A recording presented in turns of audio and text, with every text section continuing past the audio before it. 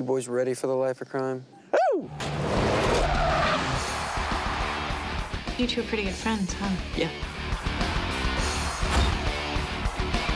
My brother met this guy, and he was bragging about how he had all this money buried in his backyard. He's gonna rip this guy off. So what's that got to do with us?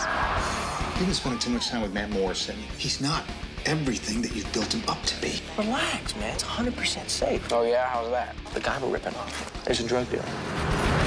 Where'd that come from? You're not hurting this guy. He's here.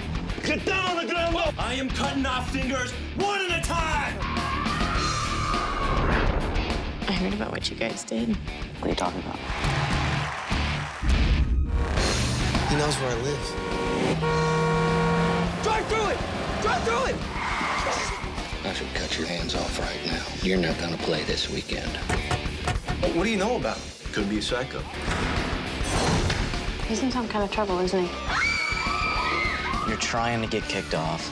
We need to figure something out. You have to play. Don't tell me what I have to do. When your heroes fall, it's easy to replace them. It's not the same thing with friends. Matt Morrison has not come out of the locker room. He's about to have a lot of trouble with the police. I think I better talk to him. He's your brother. He'd do anything for you. Don't let him leave. You gotta deal with the fact that he did this to you. You don't know my brother, man. You don't know him. You want to end up like your brother? Go ahead. Was tonight the greatest night of your life? Night's not over.